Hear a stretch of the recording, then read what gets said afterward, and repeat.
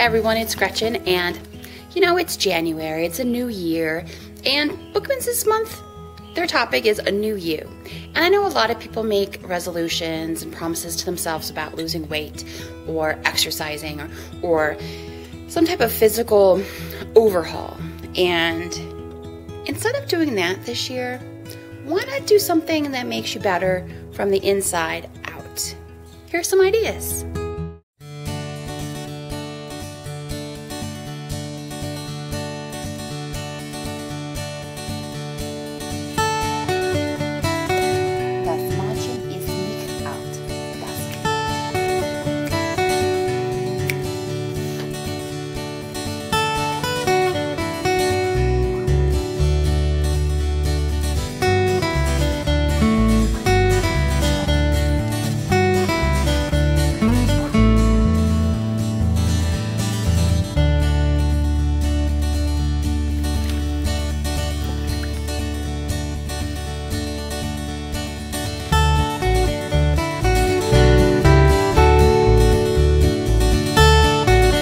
Let's make 2011 a year to fill our hearts and fill our minds and fill our souls and fill our lives with great relationships and just joy.